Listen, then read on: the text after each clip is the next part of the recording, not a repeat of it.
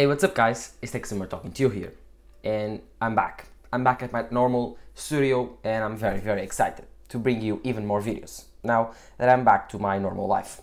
But yes, in today's video I want to talk about why my M1 Max MacBook Pro still is and is the best option for you out there. Yes, I've done a ton of videos on this and I've done my 6 months review on that computer. But what I wasn't expecting was for Apple to release the update for Final Cut Pro. But they have done it, and so now we got the results. Max did an amazing video explaining what were the differences between the M1 Max Mac Studio and the M1 Ultra Mac Studio 24 core, 48 core and 64 core.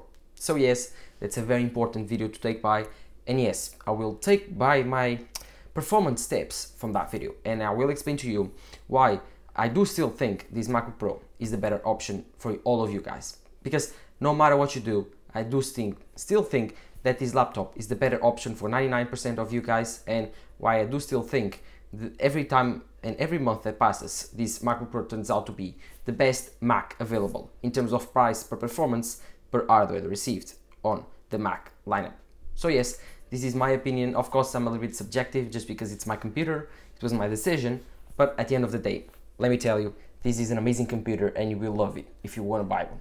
Of course, this is another Mac video and you're already thinking, gosh, you did about another Mac video. Wait, I did 2 videos not relatable to the Mac. I did an iPhone 14 video and the other one, I think it was about the Mac Pro that is coming, so it's not about the MacBook Pro.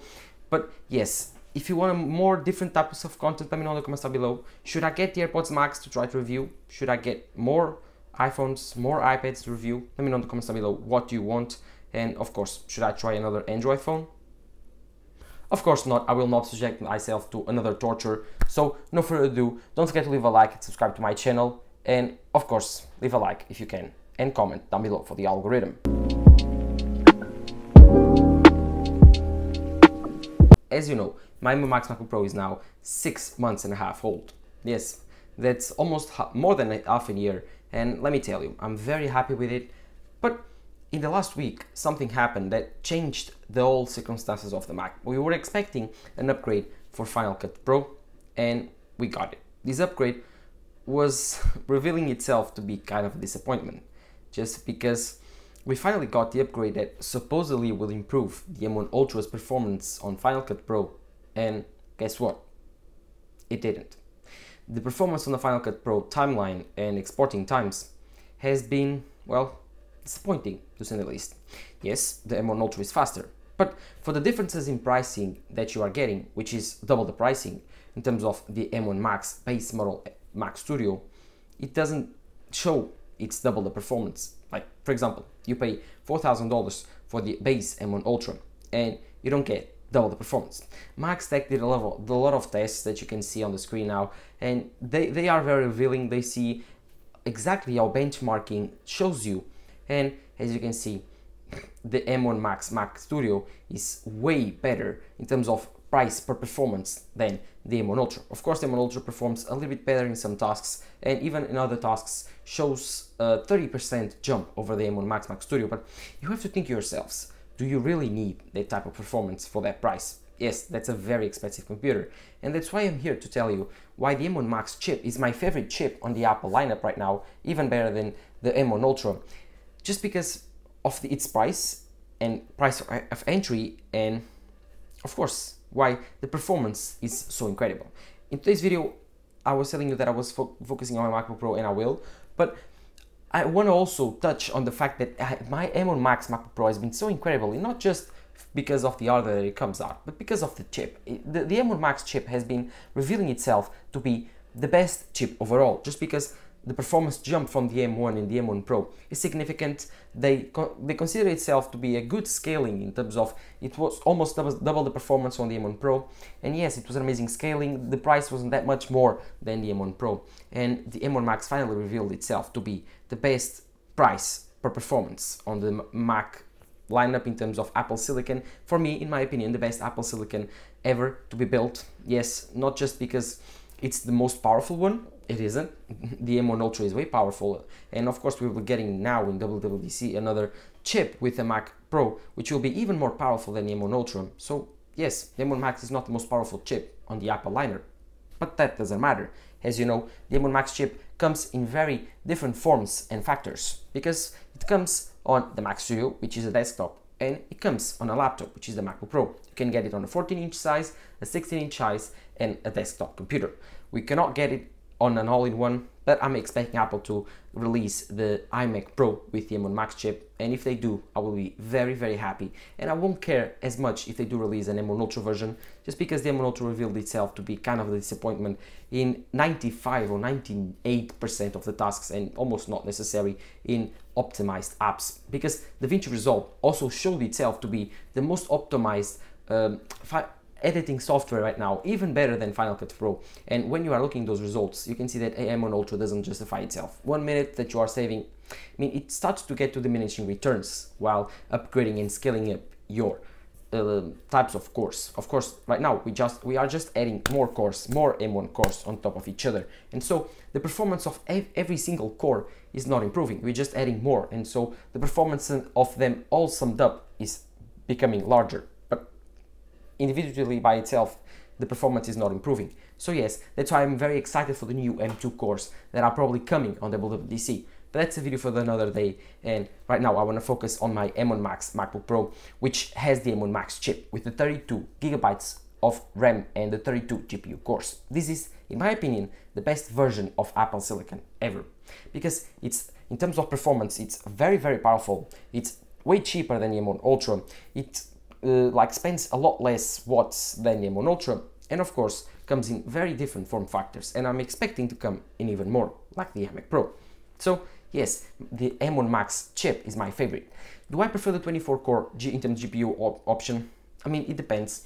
Do you need the GPU? If you do need the GPU, I do recommend going for the 32 GPU cores. It's an extra $100, I think, and it makes the difference. If you don't really need the GPU, you're just like CPU focused, editing in terms of editing code, writing code, Xcode, then go for the 24 core. You won't need the GPU performance after all. But if you really need a little bit more GPU than you actually thinking, then you should spend the extra money and just get the 32 GPU core option. It's the most powerful M1 Max out there, and I do think it's worth it. Of course, the best form factor in my opinion is this M1 Max MacBook Pro, just because the 16-inch form factor is amazing. It has an amazing hardware in terms of keyboard, ports, I/O. It has the 3 Thunderbolt 4 ports. It has 1 HDMI, 1 SD card slot, 1 MagSafe port. It has amazing speakers, amazing keyboard, amazing trackpad, and of course it has this amazing and gorgeous mini LED 16-inch ProMotion display. Yes, there's no other display like this on the Apple lineup. The most close you can find is on the iPad Pros, the M1 iPad Pros, with the 13-inch mini LED iPad Pro. Yes, that's ProMotion. Yes, that's mini LED, but no, it's not as good. It has some blooming products that these problems are very easy to find if you turn off your lights and look for them in a YouTube video, but watching content you will almost not notice on the MacBook Pro, while on the iPad Pro you will. Trust me, those panels weren't as good as these ones. So yes, this has, in my opinion, the best display ever. This has, in my opinion, the best keyboard, mouse and speaker combo ever on a laptop. The build and design is amazing. It's a little bit chunky, it's a little bit heavy if you consider that this is a laptop. But again, you have to sacrifice stuff if you want to get this amazing battery life, which is 100 watts, the most heavy and most powerful battery you can turn on and leave on a plane. So yes, this is very, very, very complete laptop, and if you really want my verdict on this MacBook Pro, think about it. You're spending $3,500, but you are getting, in my opinion, the best chip ever on a laptop and on a desktop. Let's be honest. You're getting the best laptop hardware out there, and you are getting the best screen out there in general, like ever. So how can you find all of that for $3,500? First, find me an M1 Max chip which is completely maxed out, 32 GPU cores, 64 gigabytes of RAM if you want to, 32 GPU cores or 32 gigabytes of RAM in this case. If I wanted, I could spend the extra 400 euros or dollars and get the extra 32 GPU or even the 32 gigabytes of RAM, but I didn't want to. I didn't need it. But if you do, then find me the best M1 Max chip or the cheapest M1 Max chip that you can find, then pick that up, which right now is the M1 Max Mac Studio for $19.99, and get me this amazing screen, this amazing keyboard, this amazing mouse, these amazing speakers, and bring me closer and tell me how much does it cost. well, if you want a screen like this, you have at least to settle with, I don't know, surely I can find a screen as good as this with promotion. Okay, you can sacrifice some promotion and get on resolution like the Pro Display XDR, but that's $6,000 and your argument is that there.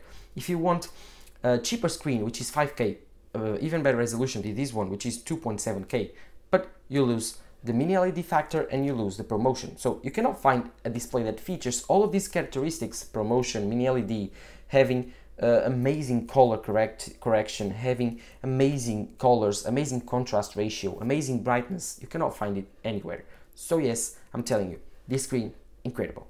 And of course, at the end, you have to pay for Touch ID, you have to pay for a Magic Keyboard, which is $200, you have to pay for the Magic Mouse or even the Magic Trackpad to get this trackpad experience, which is $150. Then, if you add up all of that, you will reach a price that is higher than this MacBook Pro, and your setup that you just bought is not portable. Yes, this M1 Max chip in this MacBook Pro 16-inch, it's the perfect combo, it's the perfect laptop, and gosh, I'm so happy that I've bought it. You can talk about with other YouTubers, you can ask them on the comment section what do they think about their M1 Max MacBook Pro 16-inch. Ask Mr. Rosaboss, ask MKHD, ask Max Tech, ask Drew from Telosive Tech. You can ask them all. They will tell you that they love their computers. Do you want a smaller computer? Get a 14-inch. That's the better option for you. The M1 Max 14-inch is also an amazing option. The battery is a little bit worse. Hey, sorry for that. That was quite impressive, but my camera got corrupted, my video got strange, and the audio got messed up, so I had to cut while editing. So I have to finish this video like this. So like I was telling you guys, the 14-inch MacBook Pro is an amazing option if you want to get the smallest but cheapest way for the M1 Max chip, but also it's portable. So yes, you have to balance out these things. Of course, in my opinion, like I was telling you, the M1 Max chip is the most powerful but cheapest version. Do you get me what I was trying to say? Like, the M1 Max, in terms of price, is expensive, but the performance matches up the price, and so it becomes cheap. So there's a lot of form factors you can get M1 Max also, like the Mac Studio, like the 14-inch MacBook Pro, the 16-inch MacBook Pro, and in the future, I expect the iMac Pro. So yes, like I was telling you, the M1 Max chip, in my opinion, is the most versatile, the most performing, and the cheapest, but most powerful on Apple Silicon lineup, because the charts just prove it, the real world performance just proves it. The M1 Ultra is just too expensive and not powerful enough. And also, I think that will apply to the Mac Pro. Those two chips are more for the prosumer part of the market, which is that extra 1% of the prosumer market that needs that most amount of performance. Right now, I don't think that you will need it. And so I'm recommending for you guys the M1 Max chip. And you just have to choose the form factor now. I helped you choose the chip. Now just choose the form factor. If you want my opinion, I do think that the 16-inch version of the computer is the best option.